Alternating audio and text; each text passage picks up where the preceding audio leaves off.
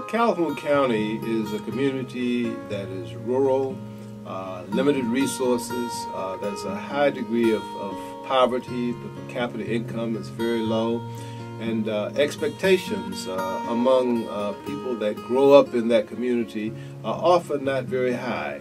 We have a lot of struggles here, but this program has been a highlight of what can be done. You know, we do a lot with a little all the time. Being in a small town, you don't really hear about many community service projects being done, you know, for the people. And going to the being involved in the Senior Book Project has shown me that there's so much more than just being here. There's so many more stories than what we think there are. There are a lot of people, a lot of individuals, organizations, partners, locally, regionally, and statewide that have been a part of this process and a part of supporting this effort. This was a very, very interesting project because it helped students, the high school students, really develop their communication skills in terms of being able to record information that the stories that they were able to gather from the seniors, and of course they were able to turn that into a book. These kids have written 3 books already, and this year will complete, and we will have our 4th printed this spring. The great thing about these youth is they give up their time when they are out of school and all the other kids are sleeping in. They get up, get dressed, and they come down here to be a part of this project, which says a lot. They're not getting out of school to do this. Combining their stories together, I made somewhat of a mental picture or a mental story in my mind of the seniors, and I use that on a day-to-day basis to remind me of what I can do to help our community and to help the people around me.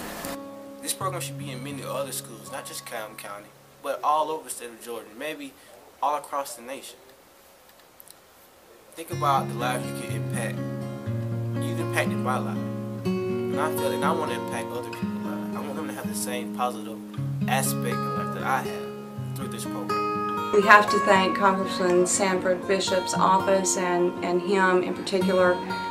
When we had this dream 5 years ago, he was the one that pushed it through his office and into the federal hands and convinced them to let us try this. One of the things that we really believed in was being able to equip these students for life after high school. We wanted to be sure that they had the tools that they can use now and in their future as they go on to further their education. We've been able to get them to reach inside themselves and find their potential, to come out a little bit, to be a little more trusting, to actually see that they have talents that they didn't know they had. And we're excited about that. Anytime that we can make a child look within themselves to find something that inspires them to do better and to reach their potential, it's a blessing. Well, to have a project like this and have a commitment to the seniors and for them to be able to follow that commitment after school on their own time really kept them occupied, out of trouble, and doing something constructive. And something that in the long run will be meaningful to them throughout their lives. We have guys that's 16, 17 years old that's at the prison, so I know how it can be when you take the wrong path. So I guess with that, what we try and do is try and develop a sense of value, you know, in our kids. Without this program, they still had people in their life that was encourage them, but I think this encouraged them more because they see what's going on, and all they heard from other people was just the talk. But without this program, I think that 9 times out of 10 they would have been still getting in trouble.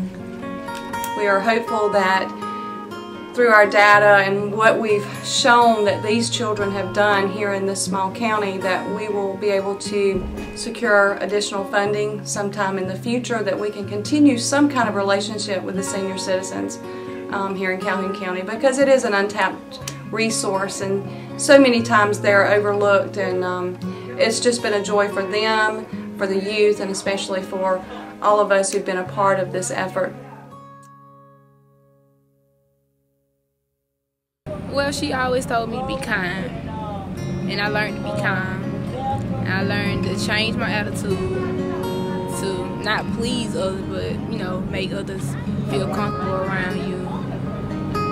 She was, when I thought of her, she was like a grandmother to me, because she was always gentle and sweet. She never, you know, she always lifted up. She never said negative things about it, even though you was wrong. She'll, you know, she'll give you positive advice, and she was just always nice.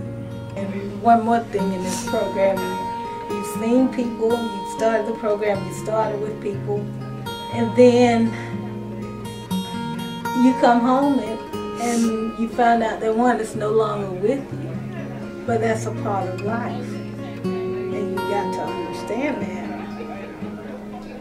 It's all a part of life, and it's fine.